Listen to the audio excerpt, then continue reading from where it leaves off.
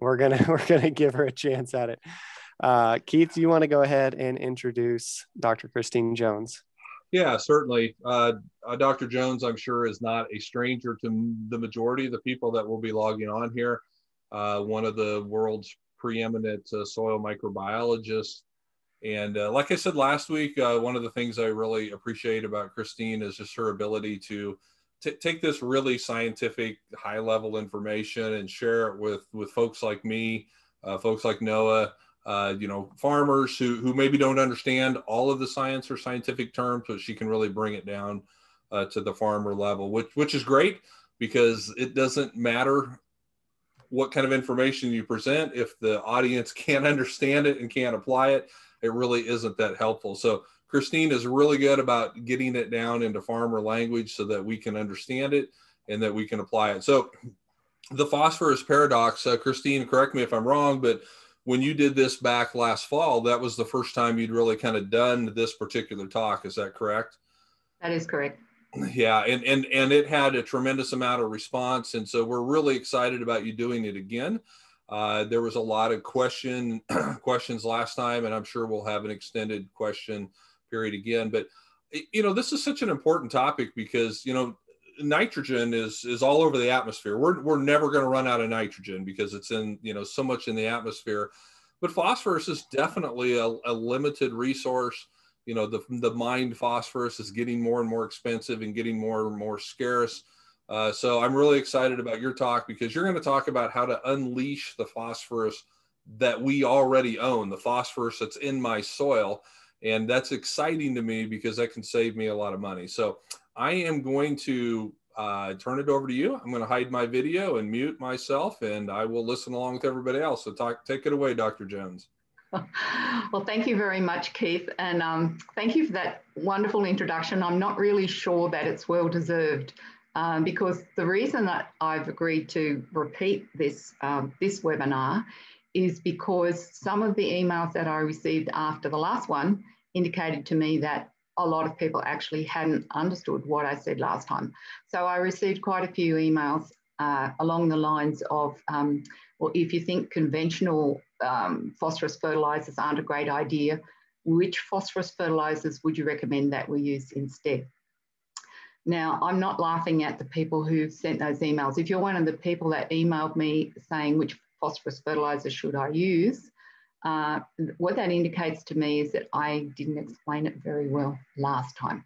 So I'm going to have another go at explaining it, and hopefully it will be a little bit clearer. Now, the issue with talking about phosphorus is really, I need to talk about how it's really all about how soil functions, because phosphorus is actually, believe it or not, is an abundant mineral in your soils, but it is one of the least, if not the least, available. And it is one of the least, if not the least, mobile. In other words, it doesn't move very far. Even when you put phosphorus, fertilizer on your soil, it pretty much stays exactly where you put it. And the phosphorus that is already in your soil pretty much stays exactly where it is. And it is not in a form that's available to plants. So we talk about it being a very limited resource. But if we look at soils and we look at the total amount of phosphorus in soils, it is an abundant resource in most soils. And so we have to figure out how to make that available. So if I can operate the technology here and do I'll see if I can get this better than I did it last time. Share screen. Guess what, folks? I was just going to say, it's not letting me, it's not going to let me do this. I thought I had this down pat. It's starting. We can see your slides now. Oh, that's a good start, Keith. Thank you very much. Can you see that one? Well, see the presentation. We're away. So everybody has to cross their fingers and toes. You're good. And, you're good. And we're all going to pray that the internet doesn't go down for the next hour and a half, and also that I can manage to switch from one slide to another without, Right, the phosphorus paradox. Now, the first slide that's shown there, I will show this one again later in this presentation, but what you're looking at is a highly magnified view of a very young root from a plant, has lots of root hairs, and you can see there are lots of exudates coming out of that plant root. Now, that is a very healthy situation. That plant is going to be, if it was in the soil, would be surrounded by microbes that would be responding to signals that are coming from that plant, because the plant is feeding the microbes for a reason. It's feeding them in exchange for nutrients, but it's also feeding them in exchange for genetic material that the plant might need for some reason or other. And we'll talk more about that probably next week and the week after. I'll particularly talk about plants taking genetic material from the soil. So the plant has this ongoing conversation with microbes in the soil, and the microbes also have an ongoing conversation with the plant. And really, this is the basis of the whole story about phosphorus, the whole story about nitrogen, and the story about all of the other macro and micronutrients that plants need. It is all about what is going on around plant roots, and that is something that we as farmers, as ranchers, we can change what happens around plant roots. We have the power to change that. So we have the power to change what happens in our soil. Now, somehow or another, I just accidentally, you're not praying enough, everybody, because I've just jumped over 2 slides. Okay, so plants cannot move. I mean, that's obvious. We all know that, but we don't think about what are the implications of the fact that plants cannot move.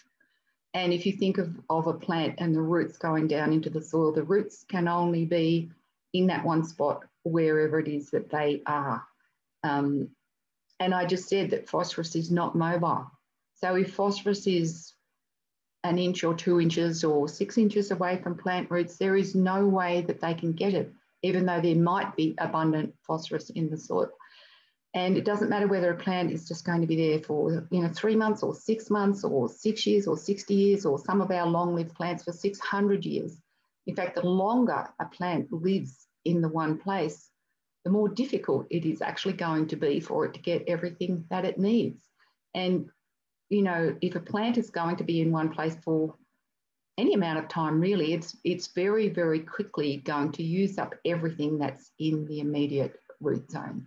So that's something that I want you to remember, that there has to be another mechanism other than plants simply sucking up nutrients through a straw, as is we're commonly led to believe, and which is why nutrients are commonly applied in a water-soluble form. We have this sort of hypothesis in our head that, oh, okay, so if the soil is moist and if the nutrients are water soluble, the plant is going to be taking up moisture, and at the same time as it's taking up moisture, it's going to take up all the things that it needs. Well, it doesn't actually work like that, because if plants could only access the nutrients in the immediate vicinity of the roots, as I said, they would very quickly starve. So what is a holobiont? This is a concept that I introduced last time I gave this webinar, and a holobiont is really the whole. It's the plant and its microbiome, because it cannot function without the microbes around its roots. So every living thing is a holobiont. Humans are holobionts as well, because we cannot function without the microbes in our gut. Ruminants are holobionts because they cannot function without all the microbes in the rumen. And I gave the example last time of a cow. If we took the rumen away from a cow, there is no way that the cow can possibly survive. When we take the microbiome, in other words, the microbes that are living all around the roots of a plant, when we take that away from a plant, there is no way that the plant can survive unless we force feed it. And that is what has actually happened in our current day agriculture, is that the sorts of things that we've unknowingly done, like having bare ground between crops, by even having a large amount of bare ground between rows. If you think of something like corn with widely spaced rows and a lot of bare ground between those rows, or having something that grows for a couple of months of the year and then the rest of the year the ground is bare. we have created conditions where the microbes fail to survive in the soil. So it's very hard for plants to actually have an effectively functioning microbiome, but it needs a microbiome to work as a whole. So in our case, in the human holobiont, and this is another important distinction as well, it also works for plants, that we have genetic material, our DNA, that we inherit from our parents. And so our hair color and our eye color and those kinds of things are inherited from our parents, but we obtain our microbiome from our mothers. And it is actually our microbiome that is essential for our health. So in the case of a plant holobiont, the plants obtain genetic material from their parents, I suppose. It's the same situation. So we know that, you know, a wheat plant is going to give rise to wheat, and a corn plant is going to give rise to corn. I mean, everybody understands that. But it's the plant's microbiome that actually determines how healthy and productive that plant is. And the microbiome is also passed on from one plant to the next generation through the seed. So the seed will have the core microbiome of microbes from the parent plant. If the parent plant is growing in soil that's bare for most of the year, or there's big bare spaces between the rows, or we're using fungicides that are eliminating a lot of very important fungi in the soil, or we're using insecticides that are very detrimental to the whole ecosystem, really, then the chances are that the seed that's produced by those plants is going to have a defective core microbiome. And so with successive generations of plant breeding under those kinds of conditions, we end up with plants that are less and less able to be healthy. And we keep trying to prop those plants up with more and more fertilizers and more fungicides and more insecticides. And that is the path that we've gone down without realizing why it was that we needed to keep on using more chemicals. And we're seeing the same thing in human health as well, that people are becoming less and less healthy. One word for that is epigenetics. In other words, the next generation is inheriting less functional microbiome from its parents, and then the children of those children in turn inherit a less effective microbiome. It's got nothing to do with genetics, really. It's got everything to do with microbes, and applies equally to all living things. So in this diagram here, we have a bean plant on the left-hand side and a rice plant on the right-hand side. So they're in two different plant families. And the black line along here, obviously, is the ground level. And all the little dots all over this diagram represent microbes. So if we just look at this bean plant on the left-hand side, we have the roots below ground, obviously, and all the microbes that live around plant roots are called, is the rhizosphere microbiome. And that's the one where most research has been done and the one that most people are familiar with.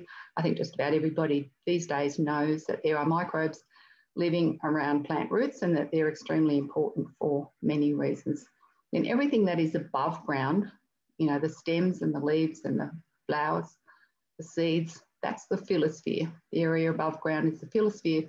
And there's also a phyllosphere microbiome. In other words, there are microbes on the leaves, in the leaves, on the stems, in the stems, on the flowers, and as I said, in the fruits and the seeds. And it is the microbes that end up in the seed that form the core microbiome, which are really important for the next generation.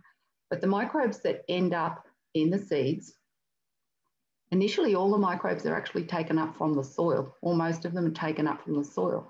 So if this isn't healthy, if we're if we plant seeds that have fungicides and insecticides on them for a start, we're having a really detrimental impact on that whole rhizosphere microbiome. So there's not going to be a functional microbiome for the plant to even be able to take up beneficial endophytes.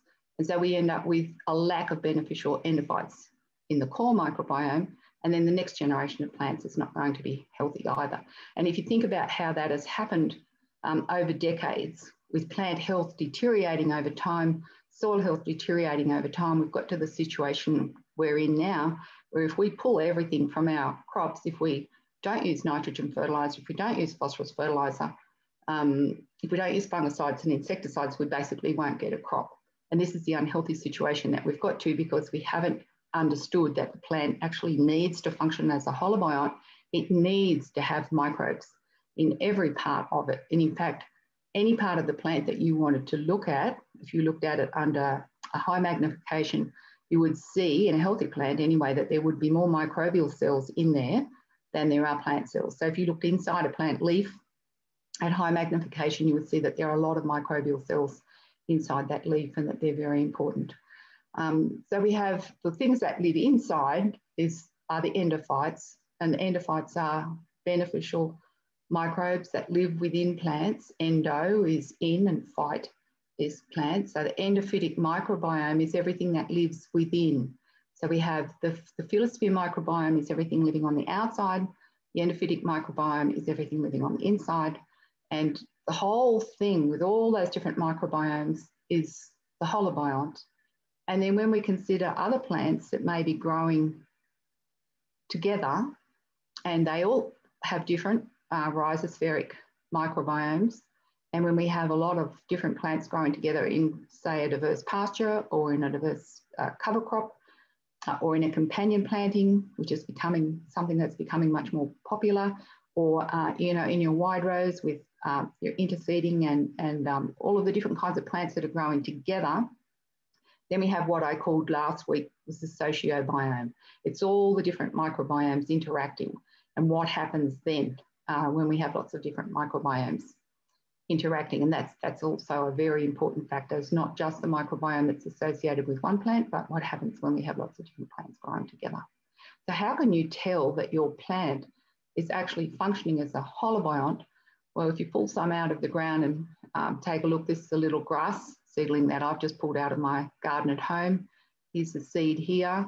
There's some seminal roots coming down from the seed, and everything is covered with soil, which means that it has a rhizosheath, and these crown roots coming out from the crown of the plant. You'll see exactly the same formation in cereal crops, and these are also covered with soil, which means that they have a very healthy, functioning rhizosheath. And a rhizosheath is a column of soil around a plant root, and there's going to be a lot of biological activity taking place inside that rhizosheath. If we see, I'll show you in a minute what happens if we, when we don't have that. And some people say, oh, rhizosheaths only form on plants in the grass family. It is true that grasses are good at forming rhizosheaths, but this is a little seedling, a little four, and you can see that it's got aggregates forming all around the roots. And again, all of the roots are covered in soil. I can't see any white roots there.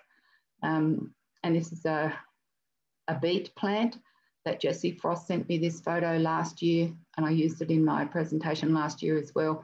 But even though beets are non-mycorrhizal, they will still, if they're healthy, will still have rhizosheaths on the roots. So if we look inside a rhizosheath of a healthy plant, this is the plant root over here on the left-hand side, and over here on the right-hand side, we have the soil. And inside that rhizosheath, we have an amazing world full of absolutely trillions. There are trillions of microbes living inside a rhizosheath. And just to put that in perspective, we measure the human population on the planet in billions. There's something like about 7 point something or other billion people living on the entire planet. But in that one photograph even, there are probably trillions of microbes. So it's an order of magnitude higher. What we can see at that level of magnification are all these fungal hyphae, and they will be lots of different kinds of fungi. Some of those will be symbiotic. Some of them are, in other words, they're forming a direct relationship with plants like trichoderma and mycorrhizal fungi, but a lot of them will be saprotrophic. And the more we study the soil, the more we realize how important the saprotrophic fungi are. In other words, they're just feeding off the exudates that are coming out of plants. We used to think that fungi in soil were mostly associated with decomposing organic matter, but now we realize the majority of fungi are actually associated with living plants, and they're using labile carbon, in other words, plant root exudates. So they can feed directly from plants, but they're not necessarily symbiotic. And these saprotrophic fungi will also have their own bacterial colonies associated with them. So the whole of the outside of the fungal hyphae will have a biofilm of bacteria. So they in turn are feeding bacteria, and the bacteria that they are feeding are able to access nutrients for the plants in the same way that the fungi are able to access nutrients for the plants. So all of these things that are associated with plant root are there for a reason. They're there to activate nutrients, including things like phosphorus, very, very important for activating phosphorus, and very important for protecting the plant from pests and diseases. At that level of magnification, you can see some little drops of exudates coming out of that plant root. Now, 85 to 90% of plant nutrient acquisition is microbially mediated. In other words, it needs to go through a microbial process in order for the plant to be able to use it. And that's why it's really important that we have those rhizosheaths around plant roots. So today's soils are not actually deficient in minerals, such as phosphorus, but they are deficient in plant-dependent microbes that are able to get those nutrients, such as phosphorus. And I will talk a little more, in a little more detail a little later, just about exactly how the forms that phosphorus is in soils and what it is that our plant-dependent microbes need to do in order to make that phosphorus available. But just before I get to there, I want to say, why is it that we think that we need to add phosphorus to soils? And why is it that we think we need to add nitrogen to soils? So why have we come to that conclusion? And we've come to that conclusion because plant-dependent soil microbes don't function effectively under most laboratory conditions. So I've spent most of my research career working at a university, conducting experiments with plants, mostly with cereals. And all of the soil that we used to do our glasshouse trials had been collected probably 12 months before and had been sitting in a big bunker for all of that time, didn't have any plants growing in it. Any plant-dependent microbes that were in there would have died in that time. And then we take that soil from the bunker and we homogenize it. Sometimes we sterilize it. We put it into pots. We put plants in it. And those plants are not going to grow well unless we add water-soluble phosphorus and water-soluble nitrogen, because they don't have their other half. They are not holobionts. They are only half a plant. I think, as somebody said, in last time I did the phosphorus paradox, someone said they were half bionts, which I thought was a great term. So they're not holobionts, they're half bionts, and they can't work. It's like if you took the rumen out of a cow, she cannot work. And if we take the microbiome away from plants, they cannot work. And what do they look like? When we look at plants that are only half a plant, a half biont, we can see the roots. We see all these, what I used to think were lovely white roots on our plants. And that is not healthy. Because what that means is that the only way that that plant, if it has clean white roots like that, the only nutrients it can get are the ones that are right next to the roots. And once that runs out, it's going to be deficient unless we apply more. And we're going to have to apply those things in a water-soluble form so the plant can basically just suck them up out of the soil, like sucking them up through a straw. And we have done decades of research on plants that look just like that. So you can throw out most of the textbooks, most of the research articles. In fact, anything that even today, I will pick up something, I'll go, oh, there's an interesting article on phosphorus, or there's an interesting article on nitrogen. And they've spent, you know, thousands of dollars, maybe hundreds of thousands of dollars doing this huge research trial. And I look and I go, wow, it was either done in a glass house with soil that wasn't biologically active, or was done out in the field with a monoculture in soil that was probably bare between monoculture crops, or in soil that's been, you know, treated that way for decades. In other words, not in biologically active soil. So if it is not biologically active soil, yes, you are going to get a response to nitrogen and phosphorus. If the plant is actually functioning effectively as a holobiont, you will not get a response to nitrogen or phosphorus because the plant won't need it because it can get its own. So we've come to the wrong conclusions about what plants need because we conducted the under the wrong conditions. But we didn't know that. I didn't know that. I didn't know that in the 1980s and the 1990s. And in fact, if you told me that, you know, there were farmers who were able to grow highly productive crops without applying any fertilizer, I probably wouldn't have believed you, because I had a deeply held belief, like most of us have, that you have to apply fertilizer, whether it's in your home garden or in an agricultural situation, that it's just a basic rule of life, right? Plant seeds, add fertilizer, and that's what makes plants grow. And we all, nearly all of us, believe that, and we have believed that for a really long time. So it's hard to get that out of our heads, except that you have to remember that all of the experiments and all of the, not even just the experiments that were done in universities, but what we saw in the field, in soils that were not biologically active for all the reasons that I mentioned, mostly because we had too much bare soil and we had soil that was bare for too long. Remember that these microbes are plant-dependent microbes. We have to have plants there all the time. We have to have lots of different kinds of plants to actually stimulate that soil microbiome to make things like phosphorus available. And only the plants and the microbes actually working together can produce fertile, well-structured soil, because we don't only just want plants to be able to obtain the nutrients that they need from soil, but we want our soil to be well-structured too. And this is a really important part of the equation, because those root exudates are the things that are not only going to signal to microbes and feed microbes, but those root exudates are going to be the starting point for soil aggregates and well-structured soil. If we are feeding plants with a water-soluble nitrogen and water-soluble phosphorus, and they're not producing those exudates, they're also not building soil. And on top of everything else that goes wrong, like pest issues, disease issues, we end up with compacted soil as well.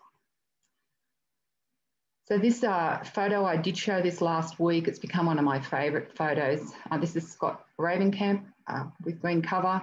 And on the left-hand side, you see some compacted soil. And in the centre there, you see some soil that is becoming beautifully well-structured, simply because it's growing underneath an oat plant. And in this situation, there is no synthetic fertiliser being used. And the plant is producing lots of exudates in order to get the nitrogen and the phosphorus and all the trace elements and everything that it needs. But in the process of producing those exudates to get the things that it needs, it's also building soil. It's building soft, porous, well-aggregated, beautifully structured soil. So the soil building is the other thing that we need to take into account when we're talking about nutrients and nutrient acquisition. And we could look at that soil on the left and go, oh, well, you know, maybe that's because this has been cultivated for decades. Well, that could also be a deeply held belief. But maybe it's not because it's been cultivated for decades. Maybe it's because there's been an annual crop grown for a couple of months and the rest of the time the soil has been bare. So we have to take that into consideration as well. I just jumped over a slide there. I don't know why. Yeah. The planets are not aligned today. So that well-structured soil is structured because it has these humic molecules in it. And these humic molecules are composed of elements that came from the air: carbon, oxygen, nitrogen, hydrogen. And they've all been polymerized. They've been joined together by enzymes from soil microbes. So the very process of photosynthesis that's going to be fixing carbon dioxide, the plant is going to be channeling labile carbon into the soil microbiome. It's going to be activating and supporting a whole lot of plant-dependent soil microbes. The energy is going to be transferred through the soil, through the fungal networks, as I explained yesterday. The fungal energy channel is another term for what I called 20 years ago the liquid carbon pathway.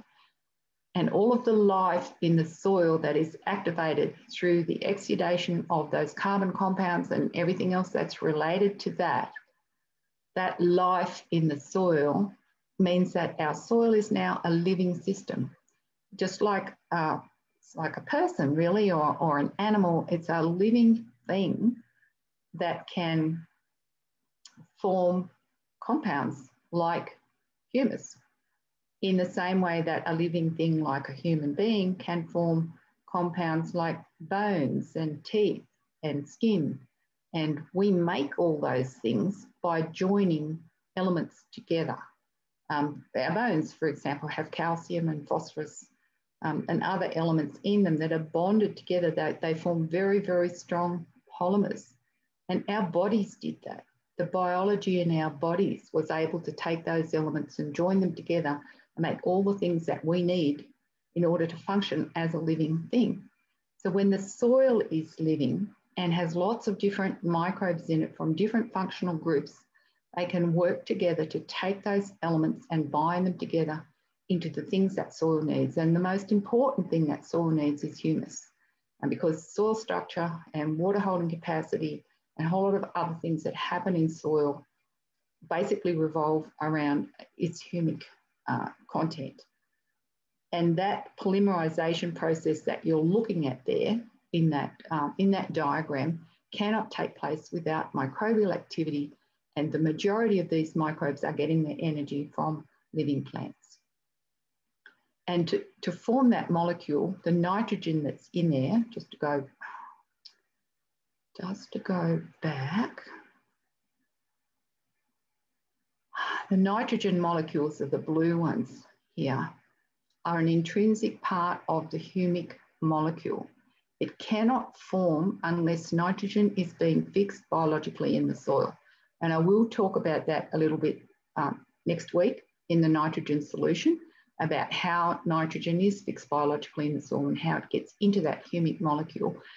But the important thing that I want to mention today, if I can get this to work, is that for the nitrogen fixers, in other words, the bacteria and the archaea that actually take atmospheric nitrogen and fix it in a plant available form and in a form that can be incorporated into a humic molecule, are stimulated by phosphorus solubilizing bacteria.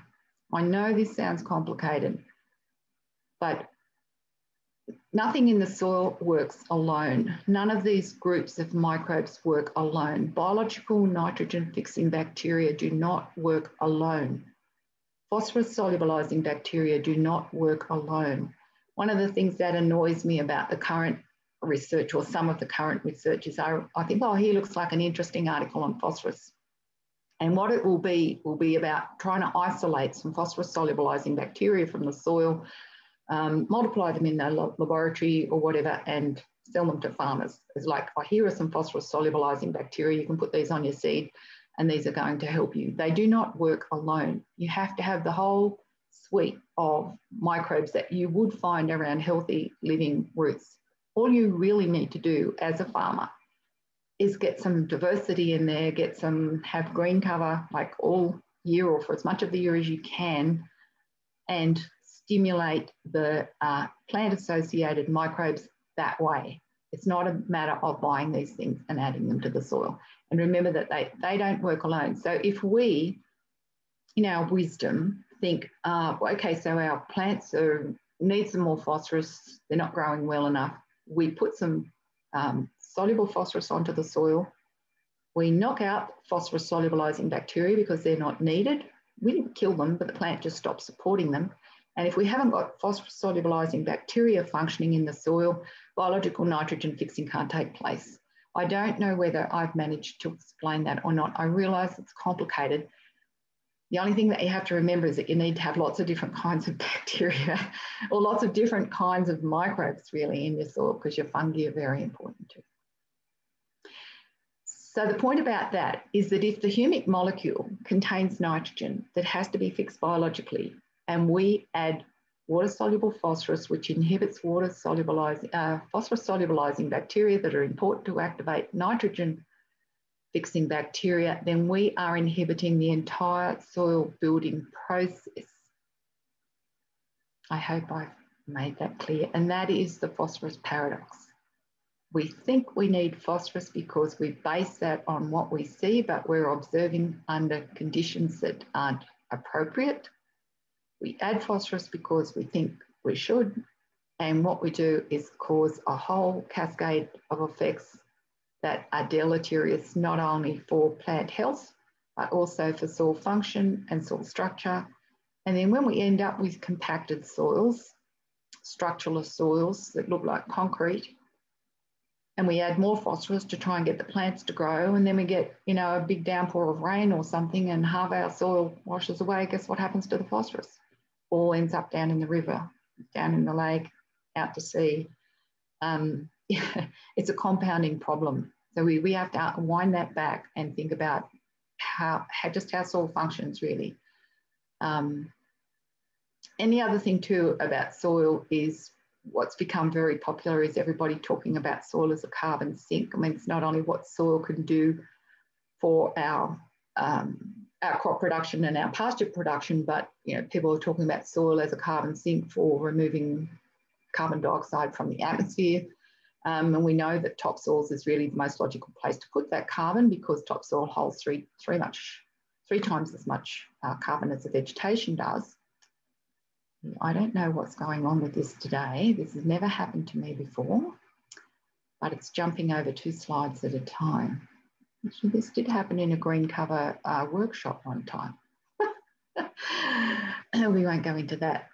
So 2 years ago now, the world first and an Australian first was a Australian farmer issued Australian carbon credit units, ACCUs, for sequestering soil carbon under our federal government's emission reduction fund. And the reason I'm mentioning that is it's the first time anywhere in the world that a farmer has received carbon credits for soil under a government regulated scheme that is based on measurement. We've had proxy systems in the past, like Chicago Climate Exchange, for example.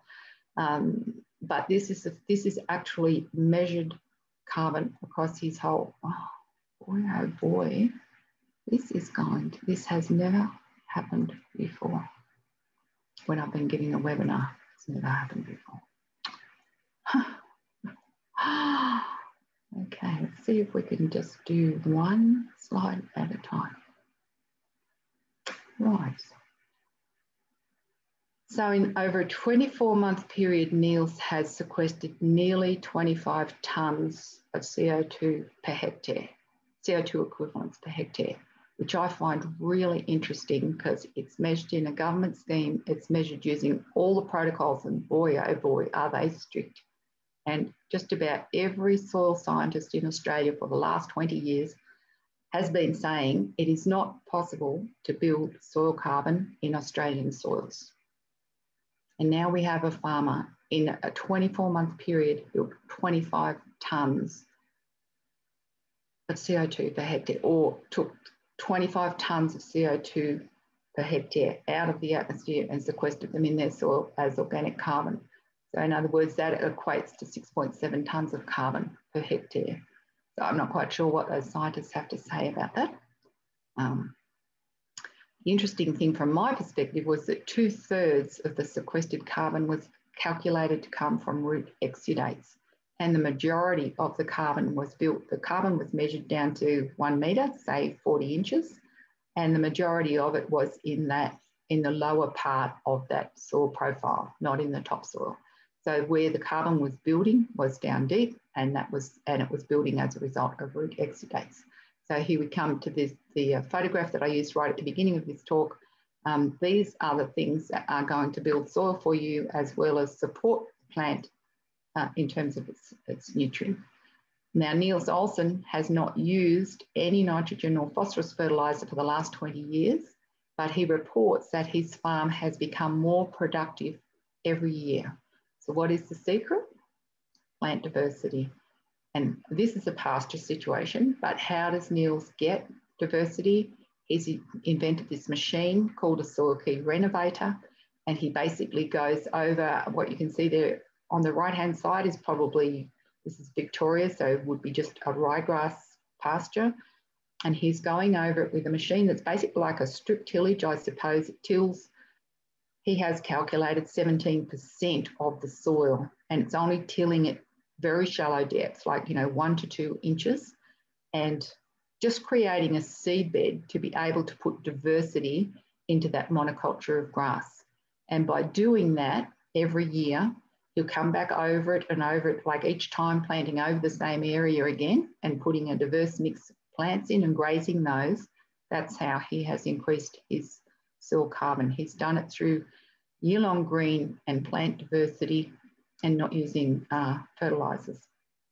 So what is it about phosphorus? What are the key points about phosphorus that we need to know? A couple of things.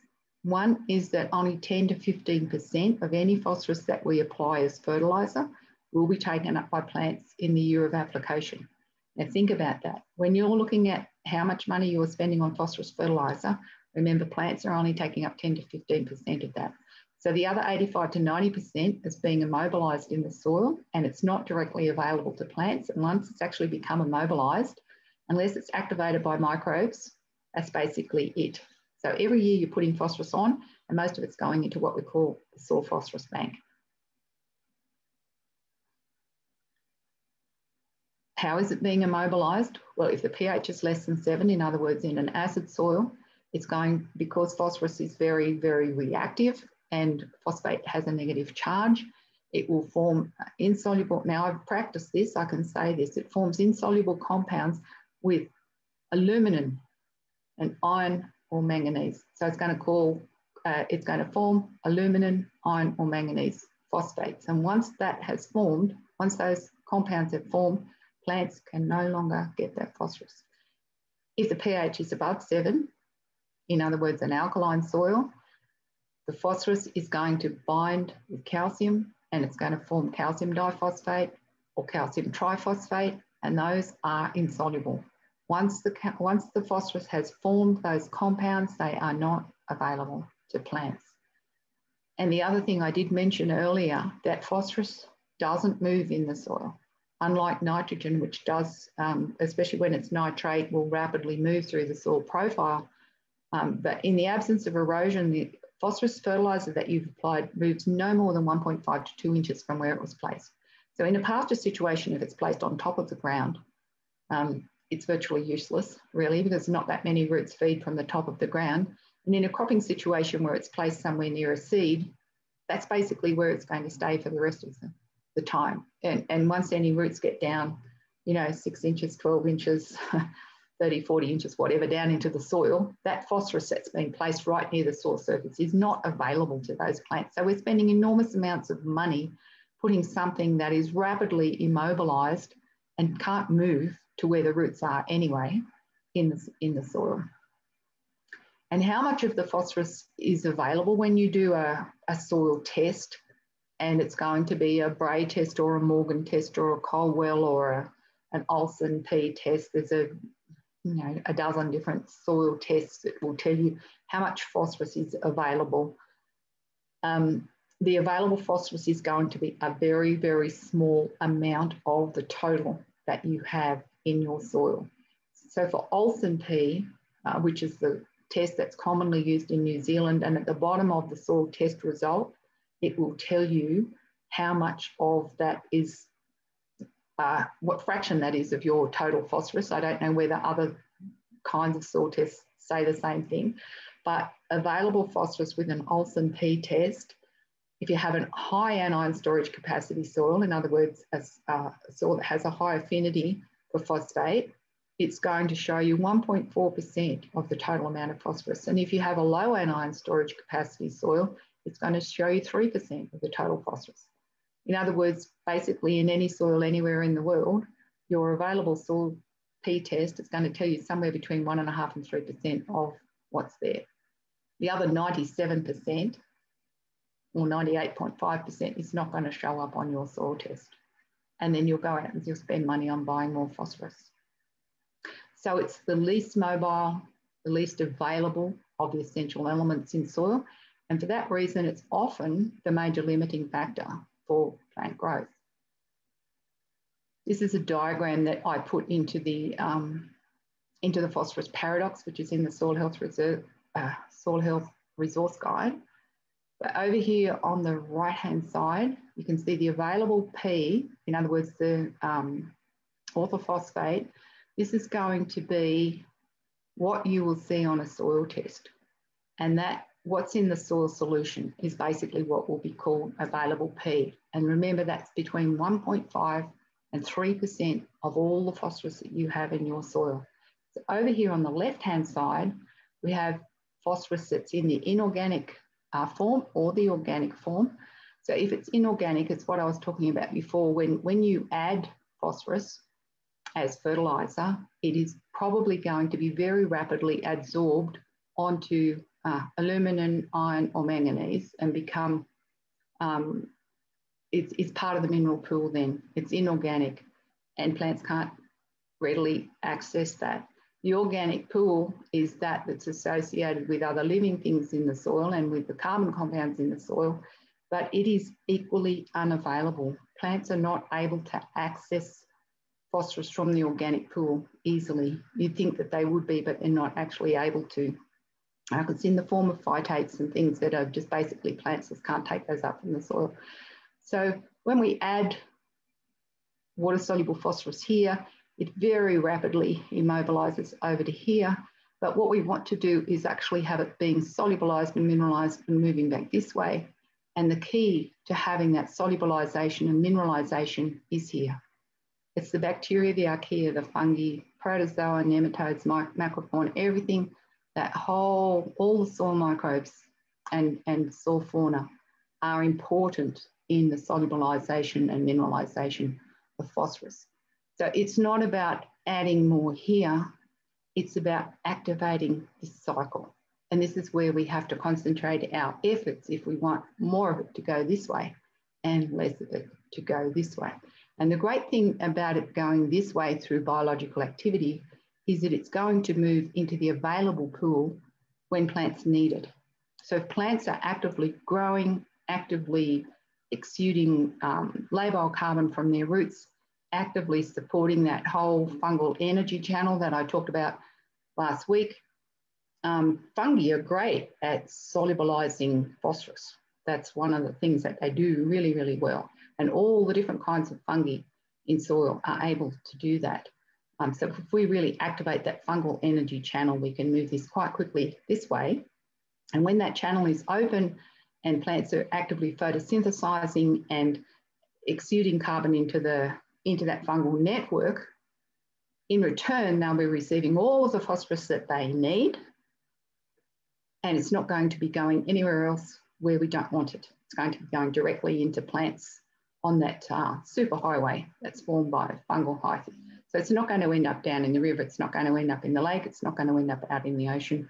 And the great thing about it is that we don't have to buy it because we're just going to activate what we already have. And all of you have sufficient phosphorus in your soils if you activate what's there. This is some data from New Zealand that just goes to show you over a 12-month period how microbial activity affects the amount of phosphorus that's in your soil. So this is a measurement of several different kinds of elements. We have magnesium and phosphorus, potassium, calcium, and then just looking at soil pH over time. But this is over a 12-month period. So you have January, February, March, April, May, whatever, across the bottom here. And you have to remember that this is down under. So our seasons are upside down to yours. So the middle of the year for us down under is summertime. And, Christmas time is, Christina. The middle of the year is winter time and Christmas time is when it's hot. And so not much microbial activity in summer. So here, just looking at the phosphorus, I think the next one is actually just a close-up of the phosphorus one. But just remember, we're looking at it over a 12-month period. And if I can remember which hemisphere I'm in, I'll probably get this right. So here we have summer, here we have fall, here we have the middle of winter, and here we have spring, and here we go into summer again. And look what's happening to phosphorus over that time. This is over multiple years, measured multiple times over multiple years. What it shows you is that when, if it's hot and dry or if it's cold and microbial activities are low, that's when the phosphorus levels are going to be the lowest. It doesn't get terribly cold in New Zealand, by the way, in the North Island. This is the North Island of New Zealand. It's only a small island. It has a maritime climate. So it's not cold like what you have in Nebraska. But we have this amazing peak here in the fall and then another peak in spring. And this is also when microbial activity is at its peak. So what happens in New Zealand is that the agronomists will go out and take soil samples here and then tell the farmer that they need to add phosphorus because it's very low in their soil. But if they waited until April, it would be, like 50% higher. So what do we need to do? And then one of those things that graph actually shows you, I think, is the fact that this is what microbial activity can do to the level of phosphorus in your soil. Remember, like if we just looked at this straight line here, for example, I know that's not what that straight line represents, but just imagine that it did. If that is the total amount of phosphorus, and the total amount of phosphorus does not change over the year, you've got the same total amount of phosphorus all year, but the available level goes up and down depending on the level of microbial activity. So just to see this increase in microbial activity here goes to show you what change that can make to the availability of phosphorus. So we have to put our emphasis on stimulating biological activity, and we will see that same kind of increase in availability. It's just jumped over 2 slides again. I have not ever had this happen before. So if we want to improve the levels of soil carbon, our organic nitrogen, our organic phosphorus, oh, you wouldn't believe this. I've just got a massive cramp in my leg. It's going to be one of those days. All of those things are going to come back to all of the nutrient cycling, the soil structure, plant health, they're all going to come back to optimizing photosynthesis. And the best way to tell that is not going to be through a soil test. It's going to be through using Brix readings on our plants, and we need to take herbage tests to see actually what has got into our plants. A herbage test or a leaf test, a tissue test, whatever you call it, is going to be far more useful than a soil test in terms of assessing whether your plants are actually able to access phosphorus in the soil. And they're going to tell you what's being made available, what's moving into plants, and what's moving through the soil microbial community.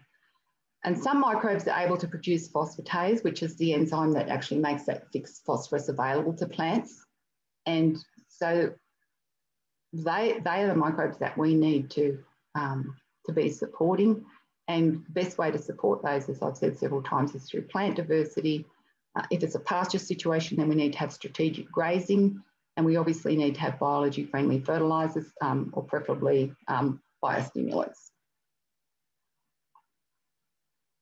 And if soils are healthy, you will not obtain a response to added phosphorus. I think I mentioned that right at the beginning. And if you've applied it the last 10 years and only used 10% of it, you now have enough for the next 90 years, plus what was already in your soil to start with. We have to see changes actually have to take place in the soil microbiome to enable farmers to reduce their inputs, restore soil health, and also to increase soil profit. So which future are we going to choose? We can continue with business as usual with the use of high analysis fertilisers, which means we will have high input costs because not only will we be using the fertilisers, but then there's, the fungicides and the insecticides and everything that goes with that. We're going to have deteriorating soil function and negative environmental outcomes. I mean, everyone's aware that all those things are happening, or we can choose, regenerative agriculture, which I think is a term that's being overused, unfortunately. But the basis of that is going to be, in place of high analysis fertilisers, we need to use plant diversity and biostimulants. We will have improved soil function. It's all about the function of our soil. We'll be able to reduce our input costs, and we'll have increased plant, animal, human and community health because we have to think about, the people that are consuming the produce as well, and sequestration of soil carbon. I think that might be the end of my talk. And so I have managed to get a massive cramp in one of my legs from sitting here. I'm just hoping that it's going to go, that's a bit better. Okay. Right, 9:26. Okay. Well, so we'll pray for your cramped leg and that everything on the technology side continues. So I'm going to keep my video hidden that way. Hopefully I'm still having internet problems, but maybe it'll work. So have you still got internet access? Is everything still going okay? I'm hoping so, as long as you can hear me. Yeah, I can hear you, so I guess so. Okay. Well, one of the things that we've talked about is the fact that we're going to take a lot of audience questions in this, but like I said, we had a lot of feedback from last week. And so one of the things that you and I had talked about was a question that we received last week that I think would tie into this topic very well. So before I get into this week's Q&A, I want to talk about the law of minimums in regards to not necessarily just phosphorus, but as far as, practicing regenerative agriculture, are we more likely to fulfill the needs of the law of minimums versus trying to identify and throw synthetics at the soil in hopes of resolving the lowest hole in the bucket? If you can kind of give me your thoughts on that. Yeah, well, Justice von Liebig came up with that. Well, actually, someone else came up with it, and then he coined the phrase, the law of the minimum. It basically says that if you're looking at that in terms of plant growth, that whatever is the most limiting factor is going to be the thing that it doesn't matter how much, you could have everything else in excess, but there is something that's going to be the limiting factor. And I think that definitely would apply to something like, say, water. It wouldn't matter how much fertilizer you applied. If there's no water, well, plants can't grow. But when we're looking at nutrients in the soil and we start adding synthetic fertilizers, the law of the minimum becomes a little bit blurred, because there might be things that really are essential for plants. Like I could use zinc, for example. It's something that plants need in order for their immune systems to function effectively, for them to have, immunity to pests and diseases. And like zinc is a really important factor. And also the fact that plants need to be able to take microbes from the soil when they're stressed. Like in a drought situation, or where there's a pest issue or a disease issue, plants will often recruit microbes from the soil to help them in that situation, whereas in a healthy situation, or where everything was non-limiting, they wouldn't. So sometimes that ability to recruit microbes from the soil can become a limiting factor too. So let's just say we have a situation where the soil is dysfunctional, and we're adding lots of water-soluble N and lots of water-soluble phosphorus. And so those things are not limiting. And the plant is able to grow, but it's not growing well because it doesn't have all the trace elements and things that it needs. So even though it should have beneficial endophytes in it, or should have zinc in it, it doesn't have. So the law of the minimum would say, well, if it doesn't have sufficient zinc, that will be the thing that will limit its growth. But what will happen if we add nitrogen phosphorus is that it will still grow. And when we add those two things, they're the two most vital things, apart from water, I guess, and carbon dioxide, it will still grow, but it's not a healthy plant. I'm not sure whether I explained that very well. But in a natural system, if we were looking in the prairie, for example, the law of minimums would apply. Whatever was the limiting factor would be the thing that would limit plant growth. So if for some reason something like boron or molybdenum or zinc or something was a limiting factor, or nitrogen or phosphorus was a limiting factor, then the law of minimum will apply in that situation. But in our artificial agricultural situations, it doesn't really apply, because we throw everything out of balance. I'll probably totally confuse the issue there with that answer. But what happens is the plant will still grow. So the law of minimum doesn't apply. The plant still grows, but it's dysfunctional. And then we need to apply fungicides and insecticides and things, because it doesn't have the trace elements in it that it should have. That's probably the answer that I was meaning. Or it doesn't have the endophytes in it that can help it to fight pests and diseases. That made perfect sense to me, but I can't speak for the rest of the audience. I think that was pretty good. The next one, as far as the topic, this isn't really a question, but on aerobic versus anaerobic, which I know you're going to be touching on next week. So this is kind of a teaser for the nitrogen solution, but talking about nitrogen fixing microbes not being able to function in the presence of oxygen. Yes, that was something, there were quite a few questions about that last week, about me talking about, fermented composts and things being produced in a fermented type medium like vermiliquid, for example. And the question being, well, shouldn't soil be aerobic? Well, in actual fact, soil is a mix of aerobic and anaerobic microsites.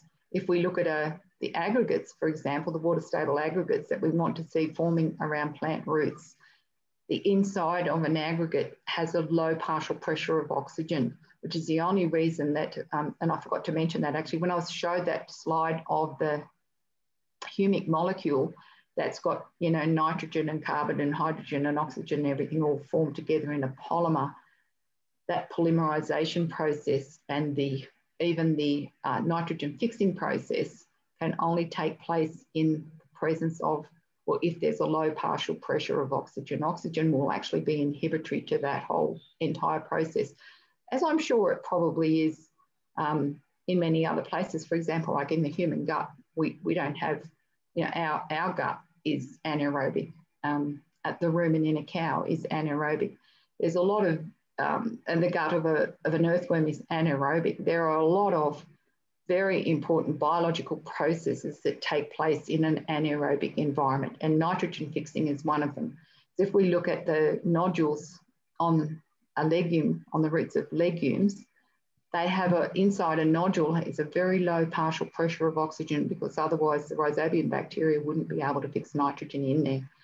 So now oxygen can inhibit a lot of biological processes. So what we want in soil is some aerobic sites and some anaerobic sites, and they need to function together. I will talk about that more next week with the nitrogen solution, but people do get confused about, they're thinking that everything that's anaerobic is bad. And it's not true, because there are so many incredibly important biological functions that are anaerobic or take place in an anaerobic environment. If that answers that question. And nitrogen fixing is one of them. It's not possible for a bacterium or an archaea to fix nitrogen in the presence of oxygen. It's not possible. Nitrogen fixing cannot happen in the presence of oxygen. Okay. How does the plant choose to stop supporting certain bacteria, i.e. the phosphorus solubilizing bacteria? Oh, well, if the plant is going to support phosphorus solubilizing bacteria, it needs to photosynthesize faster to produce more carbon, to produce more exudates in order to support those bacteria. And if we supply phosphorus in a water-soluble form, it doesn't need to photosynthesize faster. So we basically take away its job. If we supply nitrogen in a water-soluble form or phosphorus in a water-soluble form, the plant just becomes incredibly lazy. As I said in my in the written version of the phosphorus paradox, if somebody else was preparing all your meals for you, you just sit back and eat them. You think, oh, this is wonderful. No, if we're going to feed plants, they become very lazy, and they're not going to photosynthesize faster in order to support the microbes that are going to be able to solubilize phosphorus for them. You know, it's a fairly big metabolic cost on the plant to have to photosynthesize more and feed more microbes. It's like feeding millions of microbes, trillions of microbes in the soil in order to get the things that it needs.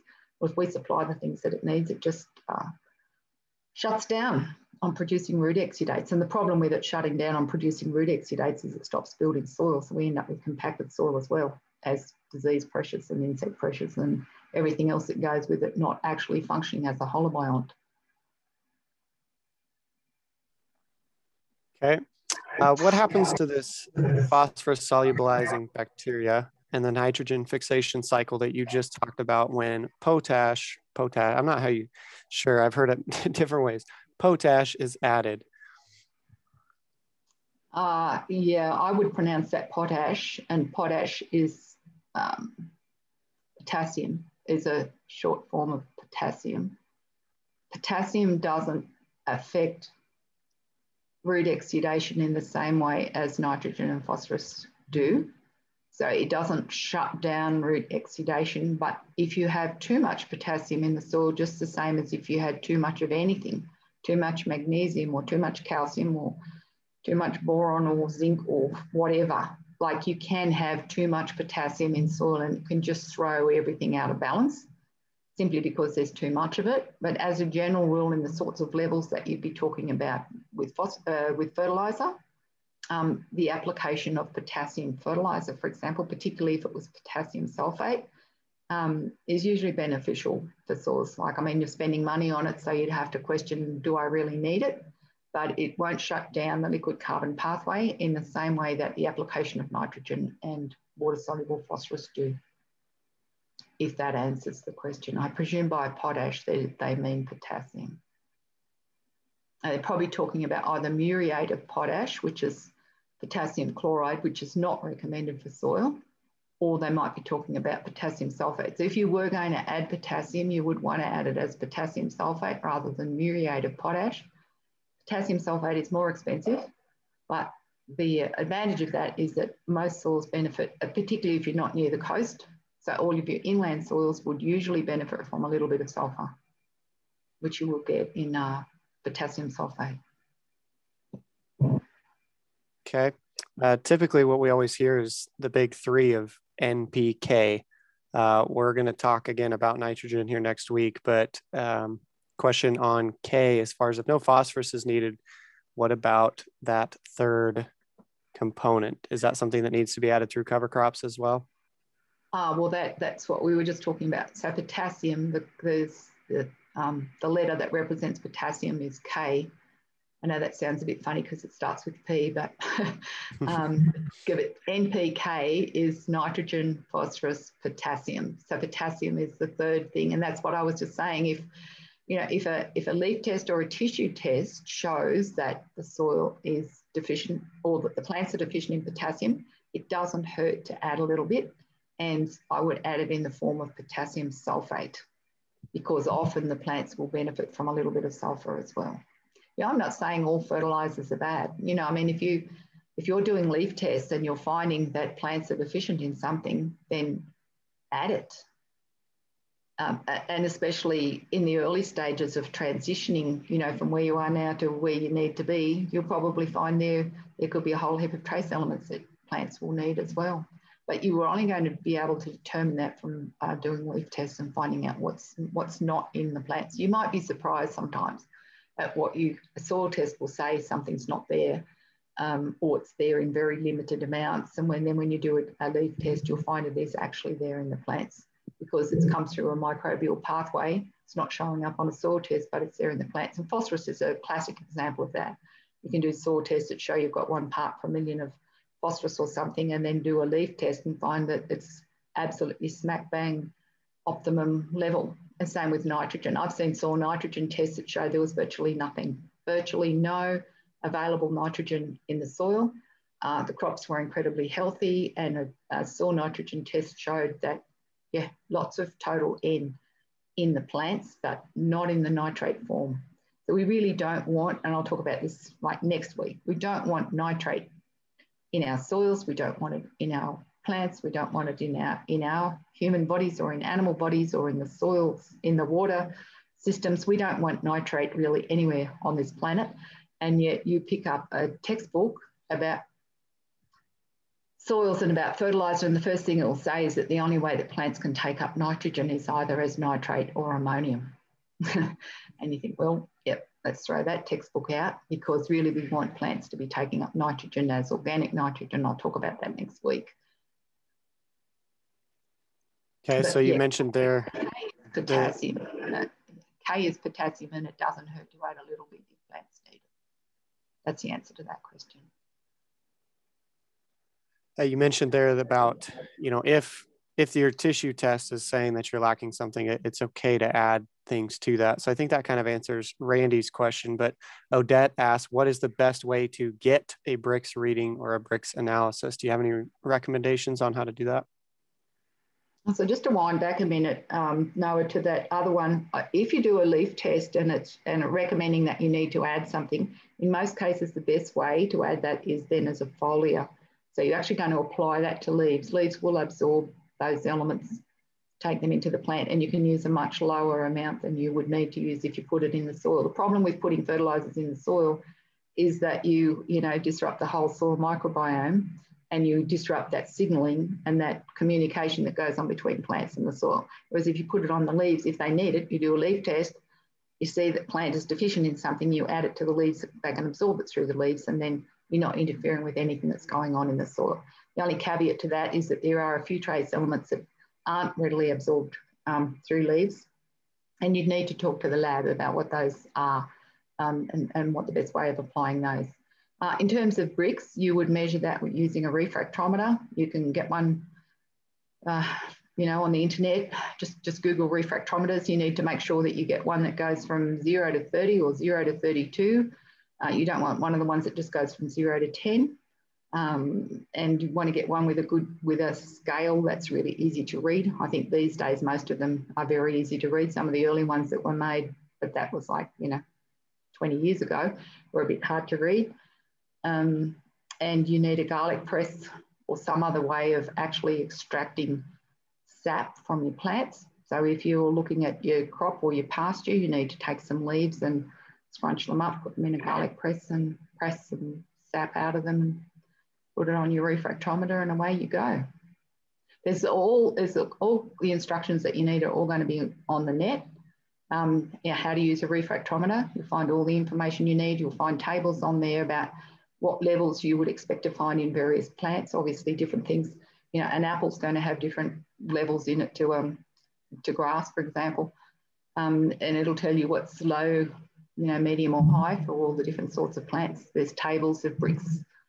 You'll find everything you need to know about bricks and about refractometers on the internet. And you should be able to get a refractometer for, I don't know, $50 American or something like that.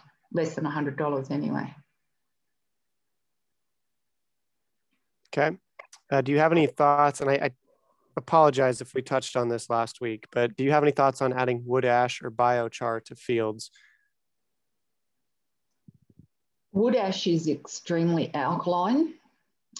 Wood ash, like in its pure form, has a pH of somewhere around about 9. So you would want to be very careful about how much you added. If you have acid soils, I guess a little bit of wood ash wouldn't go astray. I'm not really sure why you would be adding it, other than maybe as a remedial thing. So if you do have very acid soils, in other words, it would just be like adding lime, I guess. You can kill plants with wood ash. I know from experience, because I've got a wood fire and I've killed plenty of plants in my garden. And I thought that wood ash would be a good thing, and I put it on plants and then they die. And I thought, this is really strange. So I did a pH, and then I checked it on the internet when all else fails, read the recipe, right? And I went, oh my goodness, pH of 9. So I checked the wood ash out of my fire, and yeah, sure, that's where it is, up there. That's very alkaline. That's very, very toxic to plants in its pure form. So I don't really know why you would want to be adding wood ash unless you did have very acid soils. As far as biochar goes, again, why would you be adding it? Like what is the point? What are you trying to achieve? What we want in soil is to open that fungal energy channel through plant root exudates. We want more photosynthesis, and we're going to get more photosynthesis by having green plants for as much of the year as possible, and by having as much diversity as possible in those communities of green plants. I'm not really sure where biochar fits into that. Okay, if you thought I butchered potash, you're going to love this one. Which produces more phosphatase, bacteria, fungi, or actinomycetes? Actinomycetes. I'm hoping you know what that is, because that went over my head. No, you got it right the first time, I think. Actinomycetes. Yeah, actinomycetes, I think, is pretty, well, that's how I'd say it. Yeah, that's like, how long is a piece of string? I mean, all microbes are able to produce enzymes that liberate phosphorus, and it's going to depend on whether they need to, whether the plant is sending signals to them saying that it needs it. I mean, how many different kinds of fungi are there? How many different kinds of bacteria are there? Like, we're talking about thousands of species of these things. Yes, they all produce different amounts. I mean, even if you take one species of fungi, for example, and people have been trying to make isolates of, like, they'll take one species of fungi that's able to produce phosphatase enzyme, and then they'll compare different isolates of that fungus. They'll go and get it from different locations, different soils, try to find one isolate of that one species of fungus that can produce more phosphatase enzyme than the other ones. And then they'll say, okay, we've got this one variety, if you like, one isolate of a fungus that's able to produce lots of phosphatase enzymes. So now we're going to, you know, regenerate this in the lab or multiply this in the lab. We're going to sell it to farmers. But having that one type of fungus that's able to produce lots of phosphatase enzyme, and you put that out in your soil, as soon as you put it out there, everything that's living in the soil at the moment is going to eat it anyway. It's going to be consumed. It's never going to survive. The only way that you can actually have lots of different kinds of fungi producing phosphatase enzyme is to feed them from living plants. So again, it comes back to photosynthesis, comes back to green cover, it comes back to plant diversity, and the sort of things we talked about last week of the soil sociobiome is when we have microbiomes that are very different, that are in close proximity. They will cooperate to make more resources available to the plant community. So those microbiomes will actually cooperate to support fungi, and the fungi will actually probably be joining all those microbiomes together anyway to produce phosphatase enzymes. So the one species of fungus is going to produce different amounts of phosphatase depending on the situation that it's in.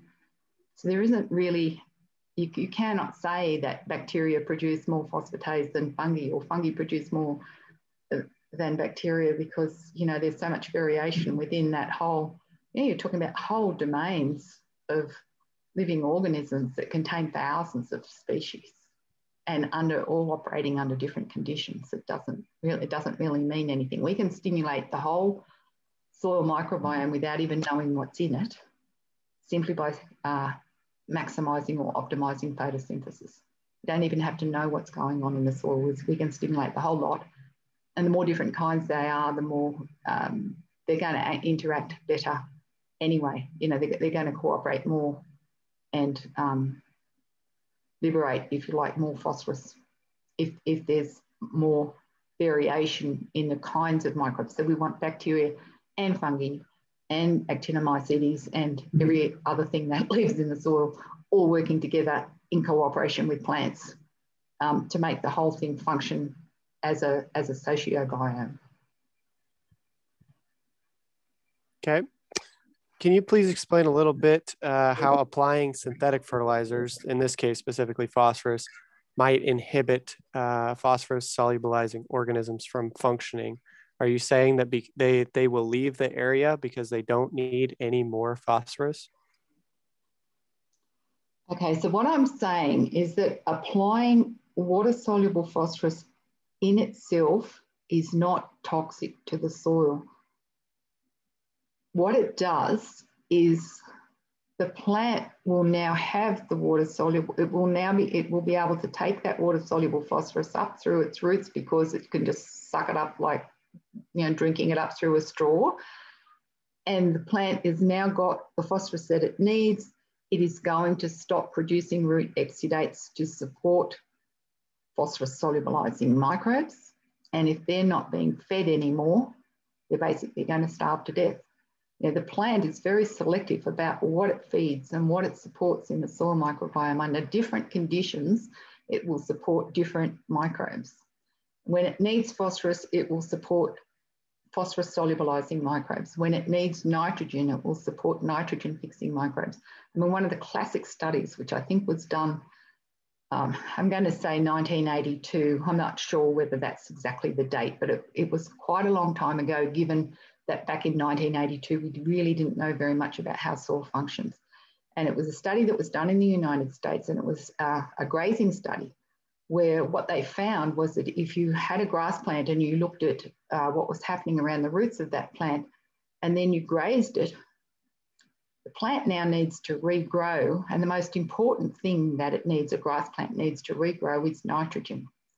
And like minutes after it had been grazed, it suddenly started exuding from its roots lots of signals to nitrogen-fixing bacteria, free-living nitrogen-fixing bacteria in the rhizosphere. And the numbers of free-living nitrogen-fixing bacteria in the rhizosphere exploded within minutes of that plant being grazed. So the plant is sending a signal to the soil microbiome, like, help, I need nitrogen, I need to regrow. Why would the soil microbiome respond? Like, does the soil microbes care whether the plants grow or not? Well, yes, the soil microbiome is going to respond because this is a holobiont. The soil microbiome is the other half of the plant. And if the soil microbiome responds by an exponential increase in the number of free living nitrogen fixing bacteria around the roots of those plants, fixes lots of N, gets the plant going again and photosynthesizing again, who's going to benefit from that? The plant will benefit, but so will the soil microbiome. So everything else that's in the soil microbiome will now be able to get more root exudates because the plant has regrown. If the plant is heavily grazed and it's just sitting there with no leaves or very few leaves, there's not much energy coming into the microbiome. So there's always this ongoing conversation between the above part of the plant, in other words, the leaves, and not only the roots, but all the microbes that are living around the roots. Now that was a long time ago, 1982. I mean, that's, gosh, nearly 40 years ago, that we knew that, that plants can communicate with soil microbes in that way. And I guess it's the same in that situation. The plant needed nitrogen, so it signaled to nitrogen fixing microbes. If we had grazed the plant and then applied nitrogen, which is what a lot of dairy farmers in New Zealand and Australia do in pasture-fed dairy, the minute the cows come out, they will come in and spread urea across the whole paddock. The plant doesn't need to send those signals to the roots because the farmer has just applied water-soluble N. So it's not that the plant or anything is killing the microbes, it's just that the microbes are no longer being supported. And when those microbes aren't being supported, the plant is not building soil either. So you end up with compacted soil, even though you may have never ever ploughed it. Just because soil structure needs to be continually supported by ongoing additions of polysaccharides and things to the soil that form those glues and gums that stick soil particles together to give it structure. And if there's not an ongoing supply of root exudates to support soil structure, it will deteriorate. We will end up with compacted soil. So you can end up with compacted soil simply by applying water-soluble N or water-soluble phosphorus, which takes away the job of the plant in supporting the microbes, if that makes any sense. Those things of themselves are not necessarily poisonous to soil microbes, but the plant just stops feeding the microbes. And if the plant doesn't feed the microbes, no one else will. So microbes are going to, microbes have very short lifespans. I mean, so a bacteria, for example, might only live for 2 minutes. They're not around for a long time. In that short time, what they're doing is feeding and multiplying, and also doing whatever it is that they do, fixing nitrogen or solubilizing phosphorus or something. There's very rapid turnover, so that as soon as you stop feeding them, they're just going to die out very, very quickly. One of the questions I got a lot from last week was in reference to the 4 groups of biodiversity that you mentioned. And I don't know if you want to kind of clarify that. Virginia's asking, what are the 4 groups let's see, of the biodiversity, and what would you recommend in the garden? Multiple plants in the same row? How do we know how to do that? All right, so the term 4 functional groups that I mentioned last week came from the Jena biodiversity experiment in Germany, and that was in a perennial pasture situation. In that situation, the 4 functional groups that they were talking about were grasses, legumes, short herbs, and tall herbs. And when they said short herbs and tall herbs, they mean non-leguminous herbs. So legumes, they're putting in a category of their own. So legumes would be things like alfalfa and peas and beans. And, in your home garden, there'd be lots of legumes that you would grow. And then non-leguminous plants would be things like, say, sunflowers. Or if you were talking about the home garden, there are so many non-leguminous plants that you can use in the home garden to give you that functionality in your soil. So there's all the things in the what used to be called the Umbelliferaceae family, now called Apiaceae, like carrots and parsnips and parsley and coriander and all those things are all in the same family. So that's one functional group, if you like, but they're things that you can put in underneath all your other vegetables. They don't take up much room. They cover the soil, they're photosynthesizing, and it's a different plant family to, if your other plants are, like we'll say corn is going to be in Poaceae, tomatoes are going to be in Solanaceae, lettuce are Asteraceae, they're actually in the daisy family. Most people don't realise that, but if you let a lettuce go to seed, forms these little tiny daisy flowers. And you've got everything that's in the carrot family. You've got the allium family, like your onions and garlic and all those sorts of things. And then you've got this amazing range of herbs like borage, which is in Boraginaceae, which is not surprising, borage in Boraginaceae, but Phacelia is also in Boraginaceae. You've got flax that you can, which is in Linaceae.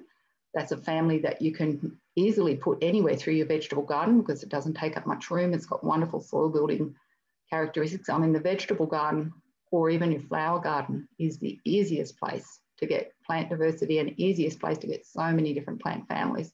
There's about 14 plant families that you can use in your home gardens and in grazed pastures. In a cropping situation, you're probably down to more like about 8, 9, 10 plant families that you can use in your cover crops and your companion crops.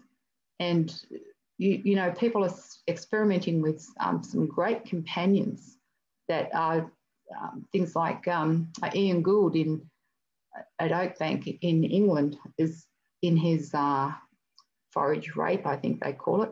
No, oilseed rape, I'll get that right one day. We call it canola in Australia. He's putting fenugreek, which is in Fabaceae, but fenugreek has a really strong aroma and it deters, you know, cabbage moth and other sort of insect pests of plants in the Brassicaceae family. So your canola is going to be a brassica, then you're adding fenugreek, which is in Fabaceae. He's also putting vetch in there, and he's putting flax in there, which is in Linaceae. So in actual fact, he has 4, you can get your 4 functional groups in a crop or in your home garden simply by having 4 different plant families. So if you're not sure what family a plant is in, just ask Dr. Google. Dr. Google knows everything.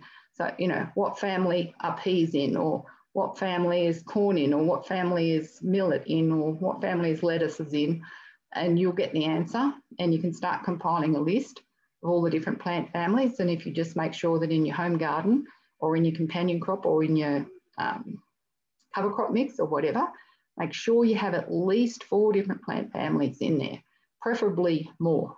It's not that hard to get 6. 8's a little trickier. And in a pasture, you can get heaps in a pasture and in a home garden with all the different herbs and things that you'd be able to use. You know, you could get up to 14 plant families in all mixed in together in your home garden. It would make a huge difference, especially if a lot of those are flowers. If you make sure you get your flowers in there, if that answers the question. Yeah, so I don't want to take too much more of your time, but the majority of the rest of these questions all kind of, I'm going to try to tie up in a bow in the sense of they all revolve around, okay, we know that our soils need to be weaned off of this. How do we go about, do we just go cold turkey? Do we use biostimulants? Humic acid has been thrown around. What are people supposed to do, or what do they take from this presentation and make an applicable change to try and do better as they move forward? So if you have any advice on that as we wrap up here. Yeah, that's a really good practical question, Noah, and I can understand that that's probably the situation where most people are at, that they're using conventional ferts and they're costing a lot of money, and they're realizing that there's downsides to that and probably no future in continuing to do that. But you can't just go cold turkey and pull all that out of the system, because as I've explained over generations, our plants have become dysfunctional. They don't have an effective core microbiome. So this is one place where biostimulants on the seed become a really important part of making that transition. Just to go back to the ferts though, to begin with, if you start using a biostimulant on the seed, you can stop using phosphorus fertilizer straight away. but you will have to wean off nitrogen slowly because it does take nitrogen fixing bacteria about 3 years to build up to full capacity in the soil. If you've been using nitrogen fertilizer, you will have to wean back over a 3-year period. So cut it back, 20%, 20%, 20% sort of thing. With phosphorus, provided you put a biostimulant like a vermiliquid or a compost extract or something like that on the seed, you can stop using phosphorus straight away. In fact, it would be quite detrimental to use phosphorus and a biostimulant at the same time. They're cancelling each other out. So the advantage of putting a biostimulant on the seed is that what you actually want to do is put the chemical signaling molecules of microbes on the seed. You're not putting microbes on the seed, you're putting the biological molecules that microbes produce when they're in a medium like in the gut of an earthworm or in compost or something like that, when they're actively doing all the things that microbes do, they're signaling to each other, and it's those signaling molecules that you want to put on the seed. So all you're doing, and they're called autoinducers.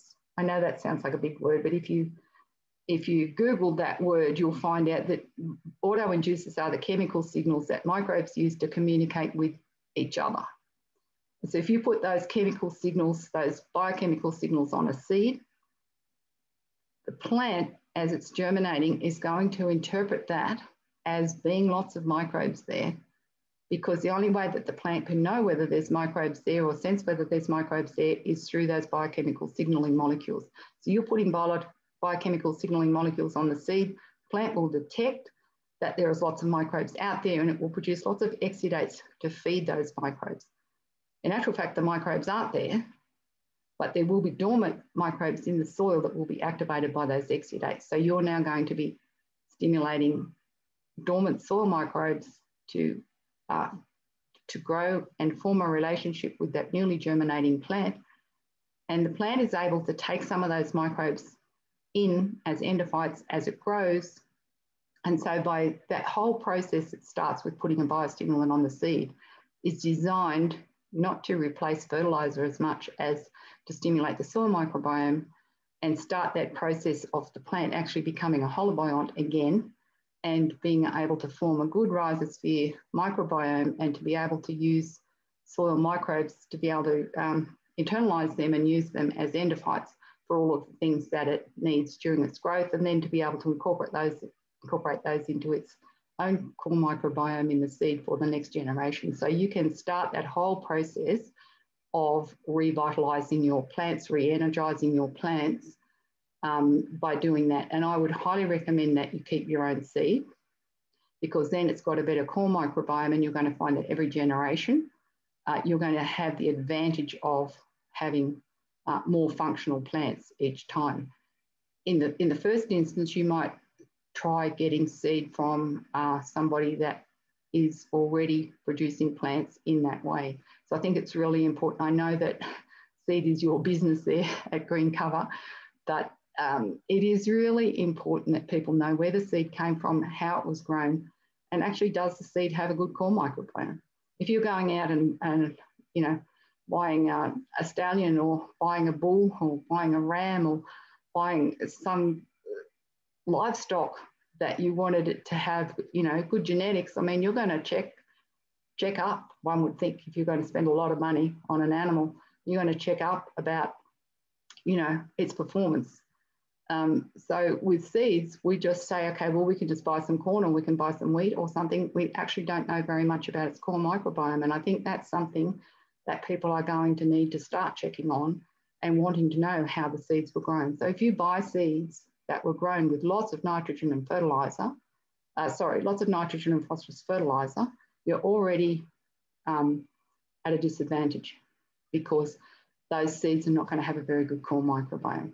So we can reset that by growing seeds with biostimulants, and through successive generations, we will have healthier and healthy seeds. And we also, obviously, we need all of the things, cover crops between cash crops, diversity in our covers. We need companion plants in our cash crops. We need, all the great techniques that are being developed, like you know, 60-inch corn with multi-species interrows and all of those things, all the different variations of polycropping, if you like, to have plant diversity and have the soil with living plants in it for as much of the year as we possibly can, and to get right away from using synthetic ferts, using biostimulants, keeping our own seed, only ever buying bare seed, don't buy seed that's got fungicide or insecticide on it. There's a whole lot of things are going to be important in it's all the pieces of the jigsaw really to put that whole picture together. And if somewhere along the track something happens, like when the soil is still dysfunctional and your plants are still dysfunctional, you know, there might be some outbreak of a pest or a disease or something, or you're going to have to use a fungicide or you're going to have to use an insecticide. I'm not saying don't use those things. You don't want to lose a crop because of not using those things. You want to try not to. Definitely don't use a fungicide unless you have to. But if you put in a situation where you do, you say, okay, so we're just taking one step back, and next year, hopefully, you know, things will get better. And over time, as you build that whole plant community and that whole soil ecosystem and everything becomes a functioning sociobiome, the need for intervention with insecticides and fungicides will become less and less, and you'll get to the point where I know lots of farmers now who haven't used any of those chemicals for 10 or 15 years because they haven't needed to. It's not that they've got, you know, that they're strictly organic or anything, they just haven't needed to use those things. And that's the point where we want to get to, where you go out, your crop is really healthy, your soils are building, you can see the improvements in soil structure, you can use a refractometer and see that you have high bricks, you'll get higher seed weights, like the nutrient density, you'll be higher in seeds, you'll get better germination rates with seeds, better establishment. The whole thing will just build and build and build, but yes, it's going to have to be a stepwise process. It's not going to happen overnight, and you have to recognise, I'm sure everybody does, that our soils at the moment, most of our soils are incredibly dysfunctional.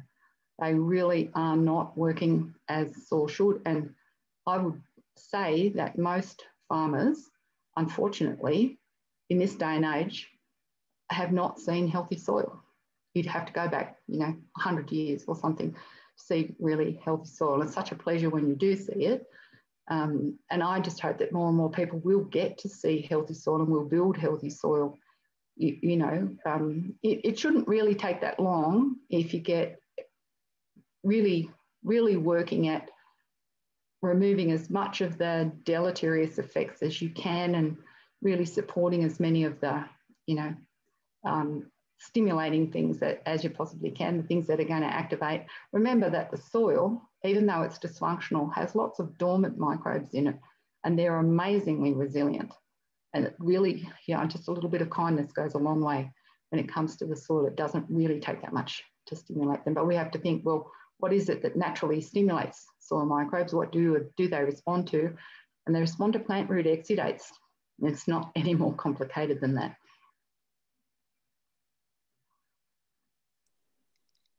All right. Well, thank you so much. That was a very, very good answer. Thorough. I hope we got everybody's questions at least somewhat answered there. And if we did not, I did take pictures of all the questions that I can send to Christine afterwards. And if you want to send them to me as well, if you're watching the recording here, my email is Noah, that's NOAH @greencoverseed.com. This video here, this recording will be available here in probably the next 2 days. And if you missed last week's, that is on our YouTube channel already as well. So we would encourage you guys to go check that out.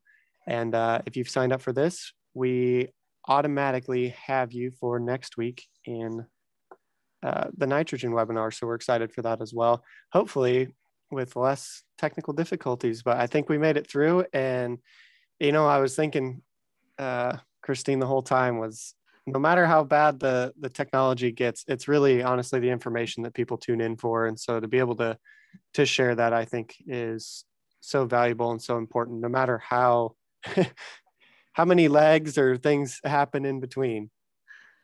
Oh, thank you, Noah. I appreciate that. Honestly cannot believe how many things go wrong with the technology, but I guess it's just something we just have to roll with the punches, don't we? As long as we don't lose the connection completely, then well. And yeah, I appreciate the opportunity that I have to be able to just to pass on some of this information. I mean, none of it's not first-hand knowledge from me. It's just really what comes from the ecological literature and what I see farmers doing. Now, I see farmers around the world doing the most amazing things, and the credit really goes to them. They're out there experimenting with stuff. What would happen if I did this, or what would happen if I did that? You know, and then later on, 10 years later, we go, well, the research shows that when you do this, that, you know, this is what happens. And yeah, so I'm very privileged actually to have this opportunity to speak to the people who are out there making all these extraordinary changes, and credit really goes to them. And thank you very much, Green Cover, for facilitating this process by putting on these webinars. And I look forward to talking about nitrogen next week.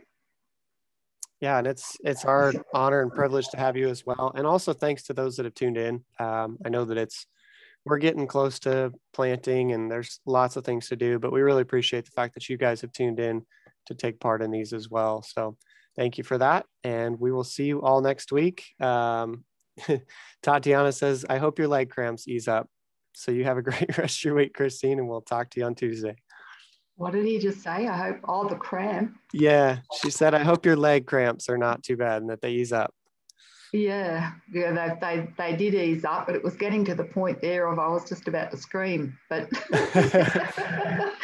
I didn't. Okay.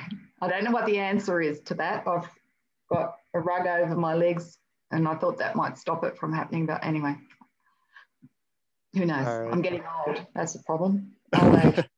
It's my birthday. My birthday is the problem. My birth date, I should say, not my birthday. My date of birth is what's the problem. Yeah. That's all right. Funny.